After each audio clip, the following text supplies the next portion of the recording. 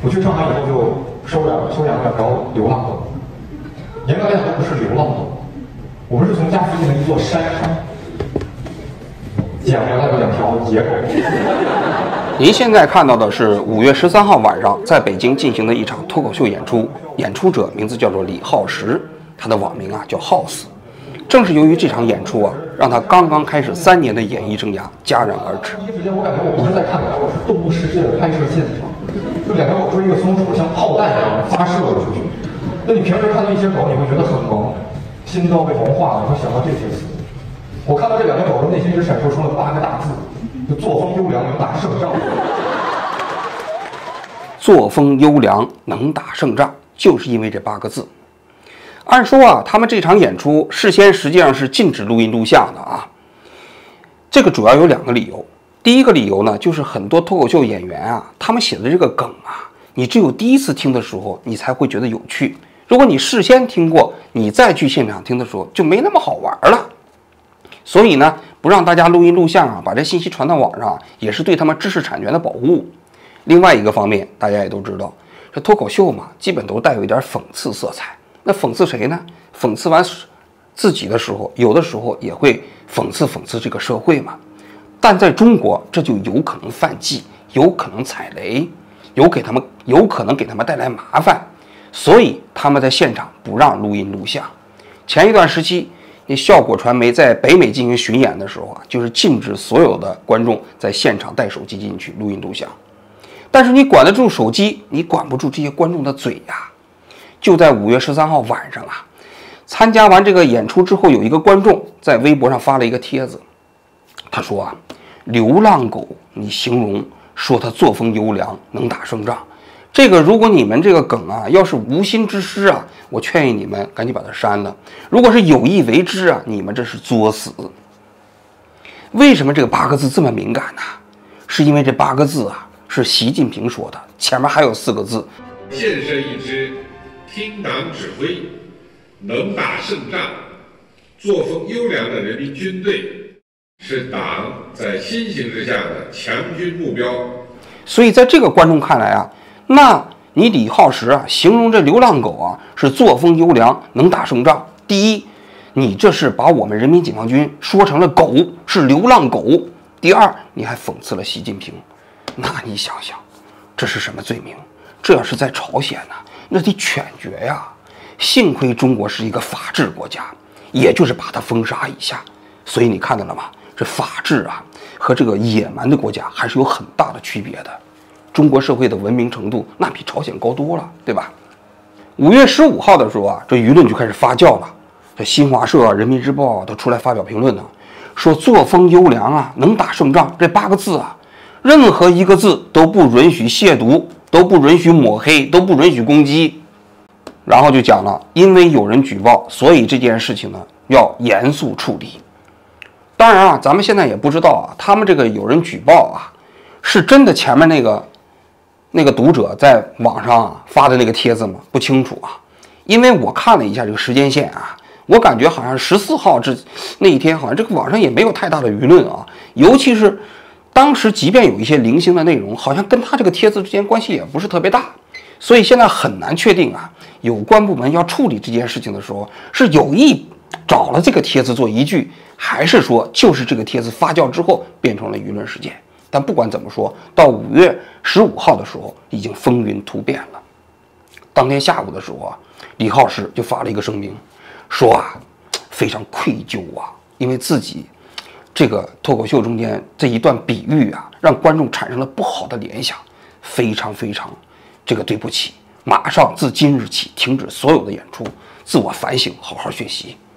当天晚上，效果传媒呢也发了一个声明，说啊这个梗啊不是我们事先准备好的，给有关部门审的时候，这稿子里也没有这8个字，是演员啊在现场演出的时候临时加上去的。我们呢也马上停止了李昊石的所有的商业演出，同时我们自己呢也深刻反省中，效果传媒啊一直啊在奉行着社会主义价值观，给大家带来非常好的喜剧效果，所以也希望大家能够原谅他们。但是啊，这2个帖子说实在的没有救他们。5月16号，北京市文旅局啊宣布对效果传媒啊进行立案调查。1天之后啊，这处理结果就出来了，没收效果传媒在北京所有商业演出的收入，一共是132万，同时啊，给予他们10倍的罚款，一共罚1330万呢。我当时一看，真是倒吸一口冷气呀！就这8个字，1330万，这要是有10个8个李昊石的话，北京再来一次疫情，那核酸检测的钱都够了。所以你看，真是一字千金呐！大家好，我是 House， 你们好吗？我终于回来了。你们知道过去的1年我有多憋屈吗？如果你们只看了去年的节目，对我没有印象，我非常理解。毕竟我风光的时候是在前年。李昊石啊，早年是对外经贸大学读书，毕业之后呢，就进了银行。但是他在银行工作的时候，好像不是特别开心，也不是特别顺利。2018年的时候，他就辞职了，他就南下到深圳，住在青年旅社里，跟一帮年轻人打狼人杀。据说他打狼人杀的时候啊，他总是输，但是他的对话总是能够让同伴们爆笑。于是啊，就有人给他建议说：“你不妨去参加那个开放麦。”什么叫开放麦呢？就是那个脱口秀演员啊，刚刚写出来段子之后啊，第一次拿到这一个线下的俱乐部里去演出，让观众看看反响怎么样。如果要是反响不好，再继续打磨，最后打磨好了，再到那种正式的演出场去演出啊。比赛啊，很容易输的，人生也是啊。过去的1年，我啥也没干，调整了1年的心态，尝试过瑜伽、冥想、心理咨询，终于我想通了，还是得赢。他到了开放麦之后啊，发展还比较顺利，渐渐在圈子里就有了一些小的名气。赢才是我生活的解药，输了我还得去医院看病。赢对身体真的没有任何影响，最多就是赢麻了。2020年的时候啊，他就第一次参加了效果传媒搞的脱口秀大赛，当时已经是第3季了。但是他第一次参加脱口秀大赛啊，就大败了当时第2季的季军，名字叫做思文。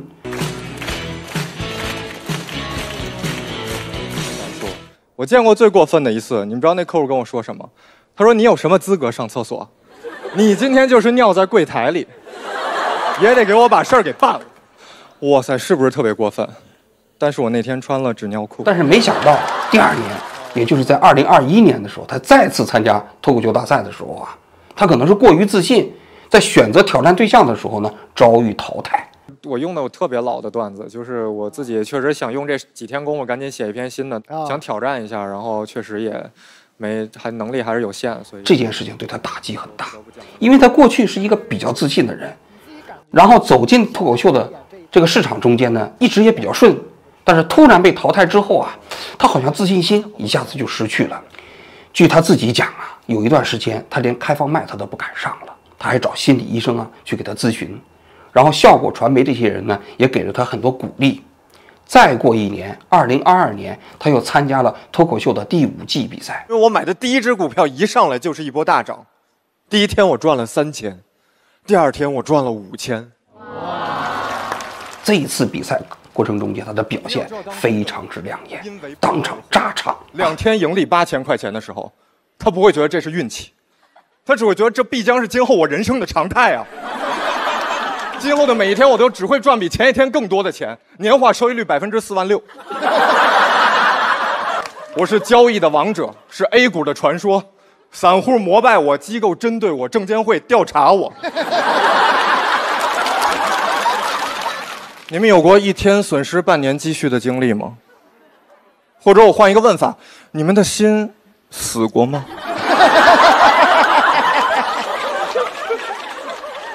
我那几天不吃不喝，只是静静地望着窗外。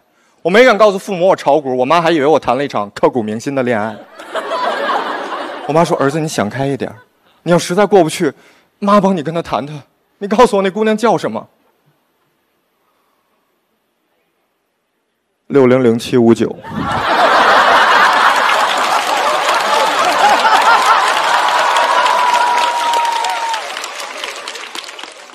然后我爸说：“怎么你也买的它呀？”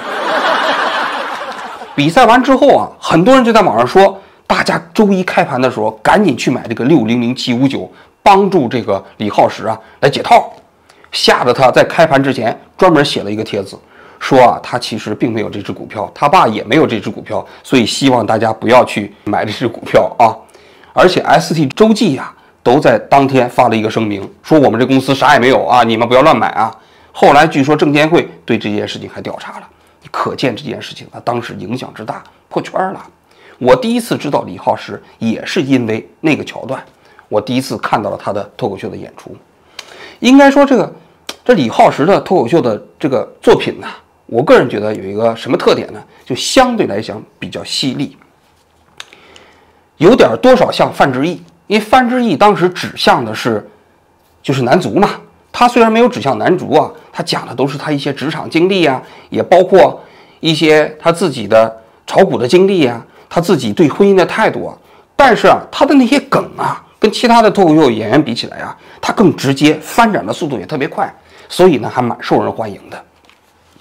中国的脱口秀演员呢，跟美国不太一样。美国你一旦成名之后啊，你就可以上电视上进行表演，就可以挣大钱。因为在美国啊，电视的脱口秀节目非常多，但在中国啊，没有特别成型的脱口秀的电视节目，除了脱口秀大赛以外。但脱口秀大赛呢，一年也就那么一季嘛，你其他时间，你这脱口秀的演员怎么赚钱呢？效果传媒啊，就组织这些演员呢，在全国各地搞巡演，5月份就走到了北京。但没想到啊，这场演出葬送了他整个演艺生涯。我看到这两条狗的内心只闪烁出了8个大字，就作风优良，能打胜仗。怎么看这件事情啊？我觉得我说这么几点啊。第一啊，我要表扬一下胡锡进，因为在李昊石出事之后啊，胡锡进先后发了2条帖子，5月15号一条，5月16号一条。这2条帖子表达了2个意思。第一啊，他认为啊不应该永久封杀李昊石，因为这个事情发生的当天，也就是5月15号，那有关部门就永久封杀了这个李昊石。他认为，其实像这样的脱口秀演员呢，更多的应该由市场本身去优胜劣汰，也要相信啊整个市场对这个社会的主导力量，不要让每个人都产生人人怕犯错误的恐惧之心。我觉得这话说的挺好的。现在的言论市场基本上已经到了杯弓蛇影、草木皆兵的地步啊！谁都害怕说错话，谁也不知道那个边界在哪儿，你也不知道你的某一句话说出来之后被人联想了之后的后果是什么。就连胡锡进都看不下去了这种现象，所以他替这个李昊石说了一句公道话。第二，他讲到，他说李昊石这句话虽然说的不妥当，但是人民解放军的名誉受到影响了吗？他说没有啊。你看啊，他说完了之后啊，很多人都出来批评他，说人民解放军呢就是人民子弟兵，为这个国家为这个社会做奉献。所以你看到吗，并没有社会评价降低，所以它的这个危害程度很低。要知道5月15号、5月16号，那人民日报、新华社、紫光阁，包括西部战区都出来说，李昊石这件事情罪不容赦，不能因为他是初次犯就轻易饶过他。但是人胡锡进没删帖，人还一直放着。就在我今天录节目之前，人也没删帖啊。咱们事情啊，我觉得是一码归一码。平时他雕盘的时候啊，咱们得批他；但是人家做的对的时候，咱也给人点个赞。点赞多了，没准这雕盘的人呢，也能变成一个正常人，不是吗？这是第一点。第二点，有人说啊，这脱口秀啊就是个冒犯的艺术，所以冒犯嘛，这个有的时候啊就有一些侵入感啊，希望这个社会能有一些容忍。但反对者就认为，冒犯谁也不能冒犯中国人民解放军，冒犯中国人民解放军就是死路一条。要我看呢，这哪跟哪儿啊？什么冒犯呢？他不就是说那个狗，然后这个作风优良，能打胜仗吗？那你自己联想到中国人民解放军了，对不对？他又没说中国人民解放军，那这事儿怎么冒犯了？我觉得跟冒犯根本没有关系。这件事情的本质就是因为是习近平说过的话，所以他们认为这句话你就不能讲，本质是如此。但是我们也想过，那习近平说人民解放军听党指挥，作风优良，能打胜仗，他还说过别的呢。他说我们人民解放军不怕牺牲，还说我们人民解放军视死如归，精力充沛，气宇轩昂呢。那我们家如果是养2条狗，我说我们这个狗气宇轩昂，这个精力充沛，不行吗？如果我们家再养2个耗子，我说我们这个耗子英姿勃发，也不行吗？是不是习近平说过的话，他只要形容过解放军，这词以后就成了禁语了，就不能讲了？我个人觉得，这个新闻之所以形成了滔天巨浪，就是在很多人内心他们这么认为的，因为这是习近平语录啊，跟当年的最高指示一样啊，你怎么能敢随便把它形容到狗身上呢？以后凡是习近平说过的话，你都不能用了，你用这就是犯忌，这就是这个犯法。因为中国有一种法律啊，叫军人什么社会地位和权利保障法，那权利保障法里头还把习近平的话都放进去了，说什么作风优良，能打胜仗，你看到了吗？你说完之后你就犯法了，随时可以把你抓起来，这就是中国的社会现实。第3条，我个人觉得脱口秀这种艺术啊，本质来讲是一个讽刺的艺术，不是冒犯的艺术，对吧？所谓讽刺有几种表现方式啊，解构是吧？自嘲，还有模仿，还有这个所谓的归谬，就这几种方式嘛。说白了，它都是把我们现实生活中间那些习以为常的政治正确啊、社会不公正的现象啊，还有那种所谓的怎么说僵硬的社会面孔啊，它通过一种搞笑的方式、幽默的方式，把它拆解开。所以你看，美国那些人天天讽刺美国的总统，讽刺这个那个社会中间的一些政治正确。我曾经看过一个脱口秀，我印象特别深，就是一个白人是吧，他跟一个黑人之间发生矛盾了，那黑人找他去要钱，他呢就找了一个黑人在中间呢骂那个黑人。Nigger 这个词啊，在美国没有任何一个白人敢冲一个黑人讲，因为你要是敢说这句话，你就是种族主义者。但是黑人对黑人说就没事儿，所以那个小品我看一次啊，不是小品脱口秀啊，我看一次我笑一次。为什么呢？他把美国社会中间白人和黑人之间啊那种壁垒森严的，怎么说呢，种族区隔以及政治正确啊，刻画的淋漓尽致。在现代社会啊，应该说我们很多人已经没有时间和精力啊去读哲学书了。但好的脱口秀啊，其实就是一部哲学作品。它让我们想，我们平时那些惯常的社会道理，我们遵守的社会规范，本身是不是有着荒谬的逻辑？其实不光是美国啊，咱们的对岸台湾啊，当然不叫对岸了，因为其实我现在就在日本，就是台湾吧。台湾现在的脱口秀啊，我觉得在很多方面做的也非常好。我过去喜欢看一个脱口秀叫《伯恩夜夜秀》，他的那个讽刺台湾的政治人物啊，台湾的政党啊，其实我觉得做的已经不亚于美国社会了。但是反观中国大陆呢，我们现在这些脱口秀，在我看来只是语言秀，包括这个李昊石的，基本都是语言秀。那会儿感觉全世界都在挤兑我，觉得我不靠谱，容易掉链子，搞得我百口莫辩。因为我平时真的很少掉链子，我只在关键时刻掉链子。共享充电宝5伏1万毫安，0.05度电，1个小时却好意思收你4块钱。你真的不好奇他租给你的到底是什么电吗？难不成是爱迪生那会儿传下来的100年老店吗？什么100年老店呐，什么之类的这样的梗啊，但是它背后啊缺少一个对社会现实的解构，也缺少对一个整个社会观念的解构。如果你去现场听，可能会会心一笑，但听完之后你就忘了，你不会引起对这个社会深深的思考。即便如此，这样的内容在中国社会都不能被容忍，为什么？这就是我说的第4点，在一个专制社会中间呢，它一定要维持某种神性。什么东西要维持神性呢？第一就是那个专制的人，第二就是那个专制人旁边的那个狗，哎，不是狗啊，是人民解放军，也就是说他的附属的这些人吧。这个为什么这些专制的领袖啊，也包括政治人物啊，也包括这些他周围的这些鸡和犬吧，都必须具有某种神性呢？因为它的合法性来源不是人民呐，不是选举呀，它必须用某种神性把它包装起来，变得本身它无法被挑战。在这个过程中间，有些人被这种包装出来的光环所打动，自愿的匍匐在权力的这个脚下；而有些人是出于恐惧，一旦你要是冒犯了他、触动了他，你就会被坚决的收拾。总而言之，他不可被讨论，他甚至这个不可以被正视。别说冒犯了，你正视它本身都是罪过。这是专制社会的一个非常重要的这个特点。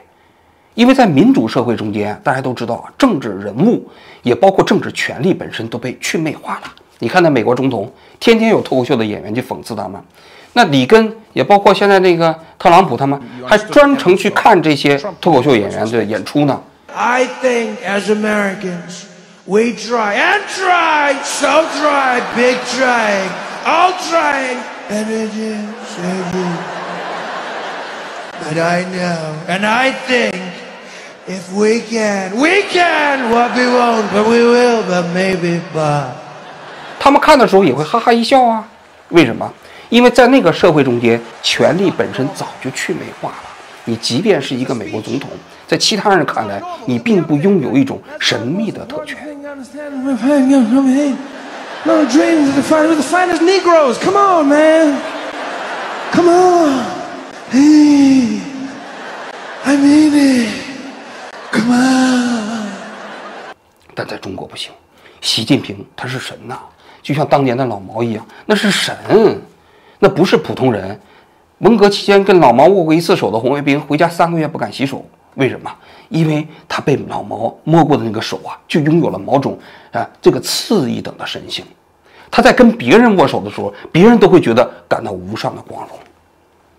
这就是那个所谓的政治神秘化所赋予的这种神性。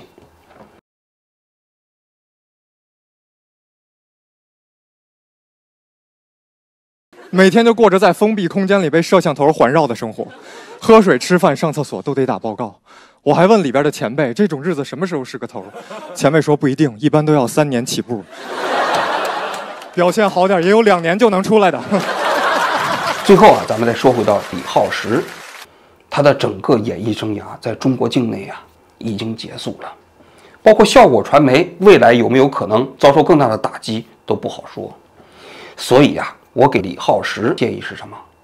赶紧润吧，跑到国外去，海外华人市场也能支持做中国的脱口秀。那里头虽然没有中国那么大的市场，没有那么多的金钱，但是它有一样，那就是自由。离开了自由，脱口秀就永远不可能成为真正的脱口秀。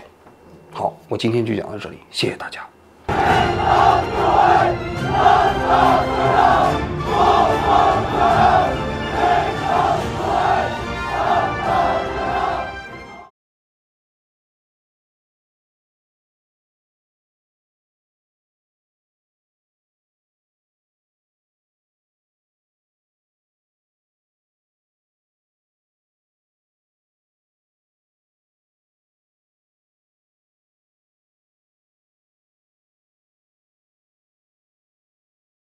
狗只能理解2件事：一旦我对它大喊大叫，它就确定我在生气；我对它轻声细语，它就觉得我要给它吃的。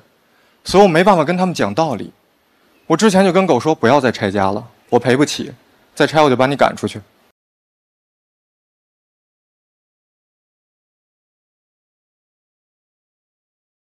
每天就过着在封闭空间里被摄像头环绕的生活，喝水、吃饭、上厕所都得打报告。我还问里边的前辈，这种日子什么时候是个头？前辈说不一定，一般都要3年起步。表现好点也有2年就能出来的。